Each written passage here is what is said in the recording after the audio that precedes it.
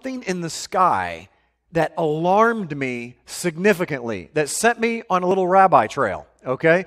And this rabbi trail took me to a place that I really didn't want to go. So I'm going to give you a close-up of this picture here.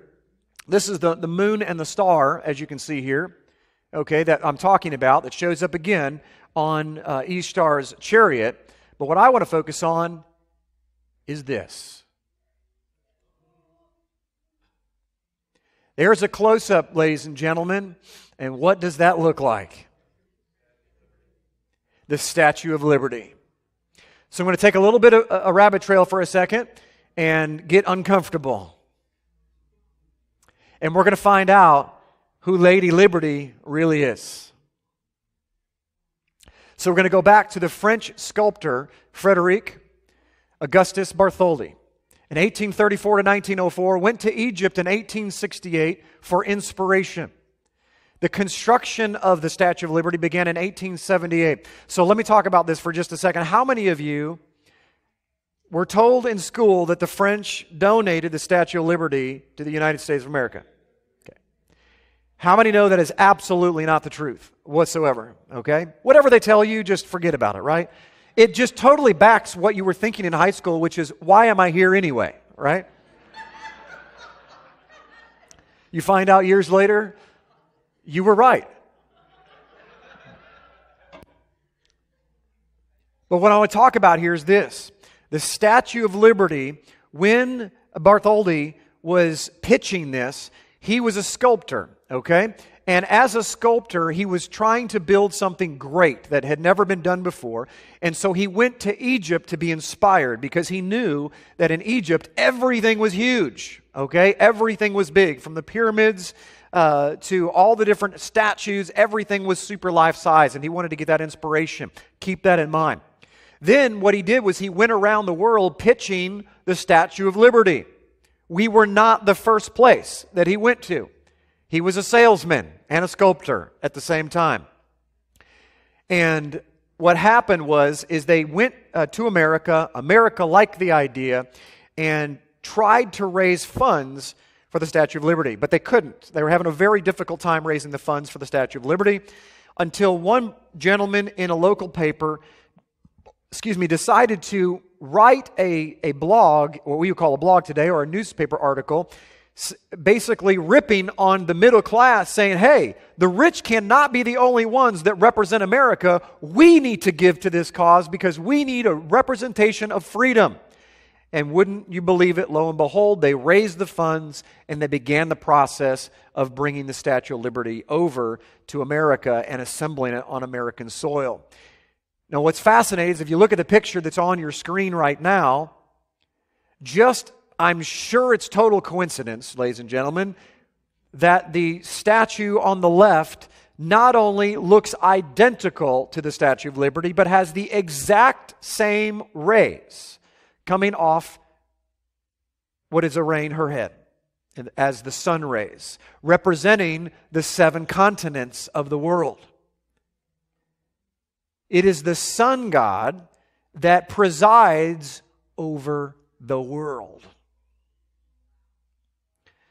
Oh, I'm not done yet. This is Attis. Now, Attis is somebody you need to understand who he is, because Attis was the priest or the main servant of Cybele, or Ishtar, or the wife of Baal, the sun god. And he, in their craziness, let's just leave it that wink wink, of what went happen in those times, is he castrated himself, then would dress up, cross-dress as a woman, and wear this hat. This is a close-up of the castrated Attis on the left and Lady Liberty on the right. What I want to suggest to you when I got to this part is I thought to myself, oh my goodness, is Lady Liberty really a lady? Or is it Larry Liberty? I don't know. But I'm going to let you decide as we do a little bit close up here, and you tell me if that looks like a feminine face. Ignore the long hair. Remember, the priest of Ishtar wore long hair, they castrated themselves, wore robes like women, and wore these headdresses. Now, one more better for you. Here is her face before it is assembled, and before you have the ability to look at the hair and be influenced. That's under construction.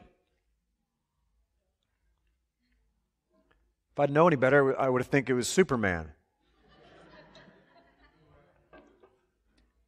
So you can be the judge, ladies and gentlemen, but this little rabbit trail here, I believe, shows us that not only has Attis, or the priest of Ishtar, and sun god worship showing up all over Egypt, all over Rome, all over Greece, and everywhere else in the Eastern Mediterranean, but is on our soils and has infiltrated America today and has literally become the epitome and the torch of freedom.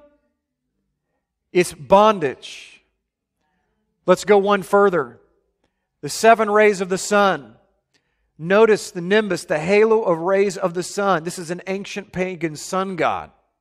It's everywhere. This is not something they just made up. Helios, look at this. Holding a torch.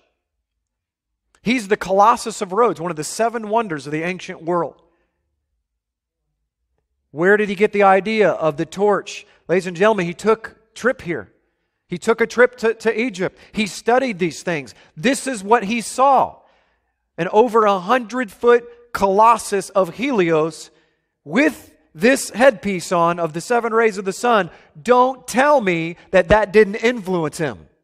The exact attributes of Helios or the colossus and the sun god and all of those things show up in the Statue of Liberty.